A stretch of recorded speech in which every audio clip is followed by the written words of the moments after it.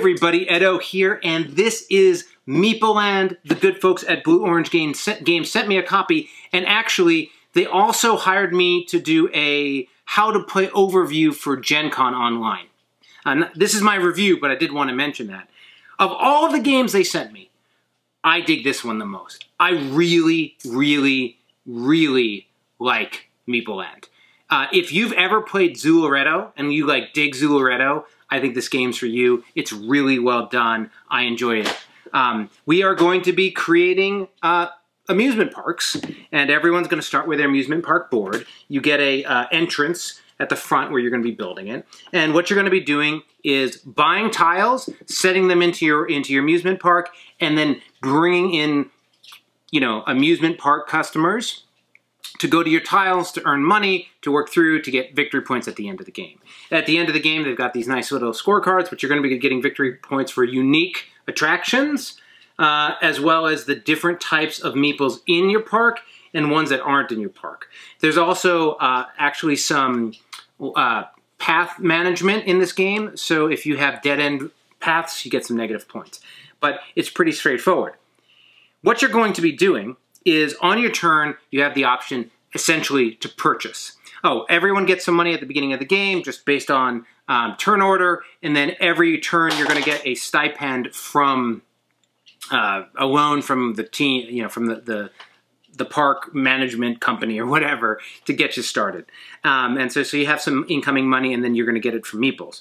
So on your turn, you will purchase. There's a display or tableau of places you can buy from. When somebody buys, they get replaced. There are these big attractions, medium attractions, and then these essentially services, which I'll talk about. There are also a few other things you can buy. You can buy one additional plot of land, and you can buy an additional entrance. You can even pay and do advertisement to get some additional meeples to join to come to your park. So you go and you purchase. Let's say I purchase this big one here. You have to start your path at the end from your entrance, and then you're building the location. Now, as I build, I need to build off of my structures, but I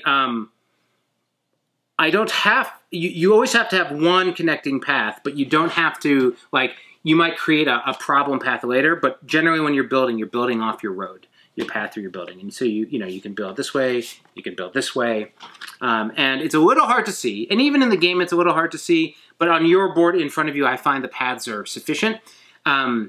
You would have a hard time seeing the pathing on other people, but I wouldn't worry about it. It's not too big of a deal. But so what you're doing is you're looking for unique attractions, and then the attractions allow for certain guest types to stand on them and give you revenue.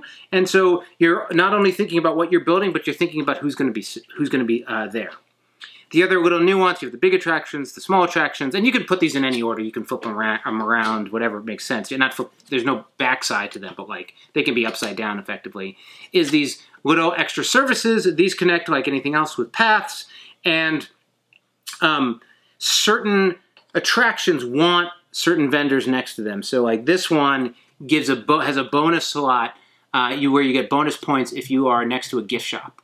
So I could always place 3 people on this attraction, but if I have this, I'm going to get bonus money. And then also vendor spots can connect to other attractions, so you need 1 for 2 or 3 depending on how you set it up. So there's some nice little management. But we're going around buying, placing, buying, placing. At any point, and this is where there's a little bit like Zooloretto, at any point on your turn you can be like, I'm done, I don't want to spend any more money, I'm going to go pick up my customers. And so when you pick up your customers, you'd have your little gate over here, and what you're going to do is you're going to pick a bus, and you're going to get everyone on it. Now, there are more green and blue meeples. They are worth less points at the end of the game, and then you have the gold and pink, or yellow and pink meeples that are worth a little bit more, so you need to keep that into account. But you're going to pick up, right now, if I just had set this up, I have slots on this board for 5 pink and 1 green. Well, I'm going to look for something with pink and green. There isn't right now. Maybe I would have wanted to think about that, but so as not to have too many extra, I'm going to go take pink and gold. So I get this. Now I'm effectively out for this round. Other players are playing, and then when they're ready to go, you're going to pick one up. And you're going to have one more than the number of players, so everyone always gets a choice. but you might not have any pinks left. So like when you go out, it's important. And then essentially you get to put these meeples on spots that you have in your location. So this is pink, pink, that's green, I can't use it, pink. Now what you'll notice, I can't use any of my gold guys. They're not worth negative points now. I can place them as soon, like if on my next round, I end up placing this building that picks up 2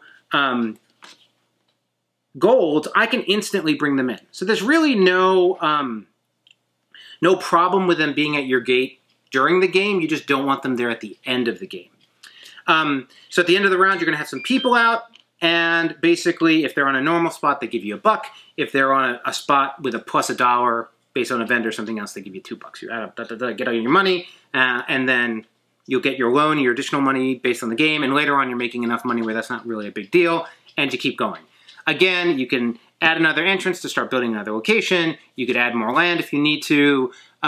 You may find that someone's taken all the pink, but you really want some, or taken all the blue, you want some blues, that's when you can spend a little money. And these are just the back of here, the back of these, so technically this is supposed to be 1 stack. And essentially, when I can flip it over because somebody bought something, or I can buy the top one to get those meeples and just add them to my board. That's the game. Again, I really think the placement and pathing works really well. There's enough space that you have options, but also so you can feel smart. I really love the like spend until you're done and then get out dynamic. Like that is a really great decision.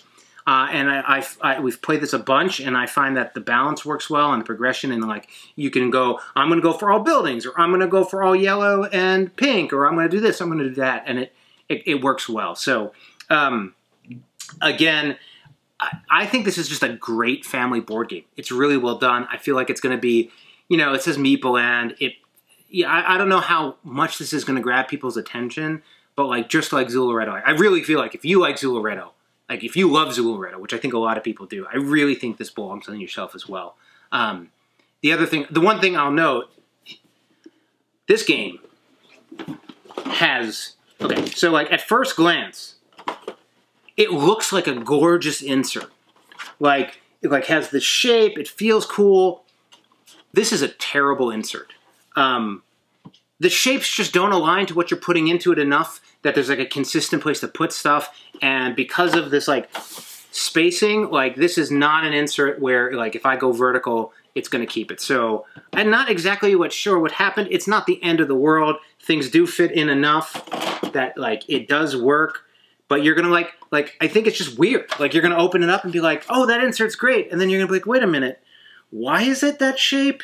It's sort of like a mixture between trying to make it cool, but then also needing like inserts to hold your stuff well.